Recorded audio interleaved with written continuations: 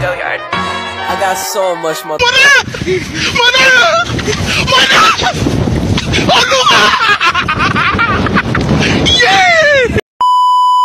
Assalamualaikum warahmatullahi wabarakatuh.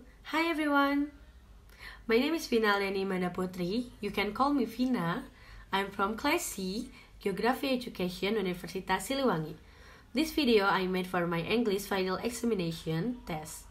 And the theme of my video is the population Indonesia nowadays. Without any further ado, let's get started. Do you know what is population? Population is the number of individuals or member of a particular species present in a given territory or area at a given time. The concept of population is used in various fields such as biology, ecology, demography, and social science.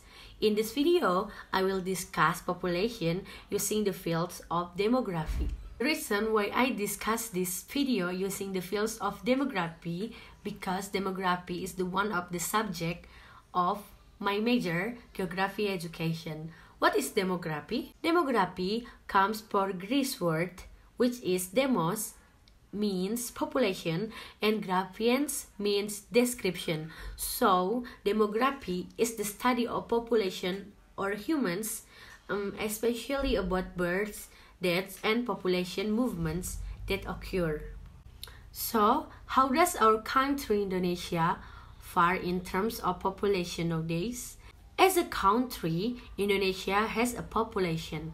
Indonesia is currently the world's fourth most populous country after China, India, and the United States. According to the data from Indonesian Central Bureau of Statistics or Badan Pusat Statistik BPS, the population of Indonesia reached around 273 million people in 2020. So, what factors contribute to Indonesia having such a large population? Here are some reasons why. Number 1, high birth rate. Number 2, diverse community life.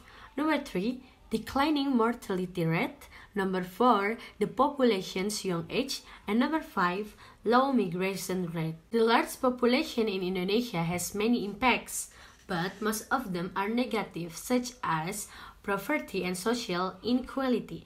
A large population can lead to high levels of poverty and social inequality.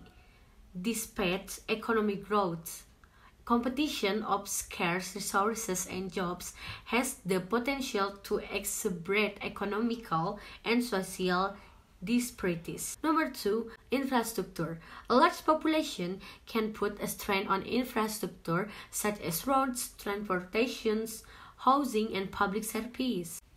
Number 3, health issue. Large population can exacerbate health issues such as limited access to health service, disease spread, and an increased risk of pandemic. Number 4, education issue. A large population can put a strain on the education system in terms of infrastructure and teachers' availability. Every negative impact must have a positive side effect, and the positive side effect that Indonesia may have benefit from a demography bonus. Demographic bonus is a condition that occurs when a country has a greater number of productive age population than non-productive age population, which is associated with emergence of an opportunity known as the window of opportunity that can be used to improve social welfare. Demographic bonus can help boost economic growth. Economic growth is an excellent tool for alleviating poverty. This demography bonus will be a good thing for Indonesia if the productive age population is grown into people who are qualified and have competitive and products good employment. But if this demography bonus is dominated by unqualified people, will be a disaster for Indonesia. I think the information about the Indonesian population is over.